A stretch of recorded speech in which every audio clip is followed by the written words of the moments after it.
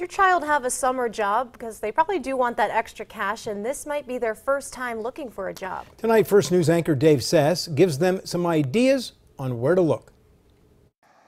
Now hiring signs are popping up faster than dandelions.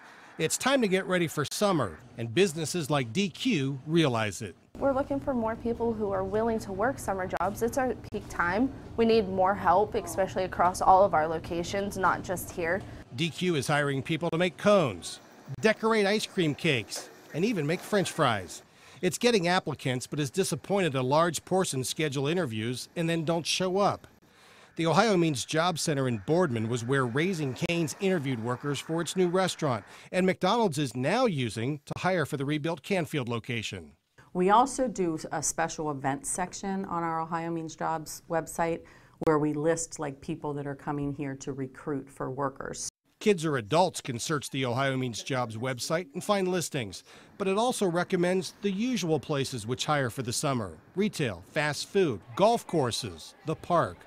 Ohio Means Jobs also has a year-round program for students, which teaches them responsibility and helps them find a job that's growing and they find interesting. Because that's really, what we need to look at. We want these young folks to get into work that's actually considered in demand, so then maybe they have a future in it. The summer job is an important beginning for most in the workforce.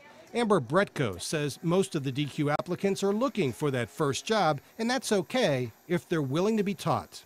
It's like I just hired a girl that had no idea how to run a cash register before this.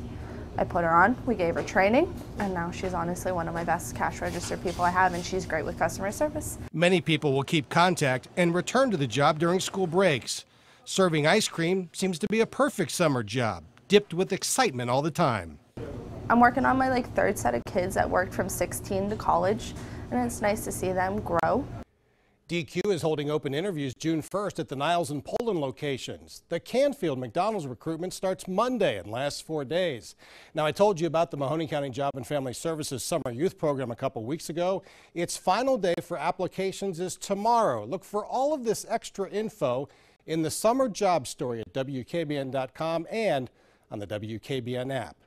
For adults who need work, Tuesdays on First News at 5, we feature open positions at cool places to work like this one.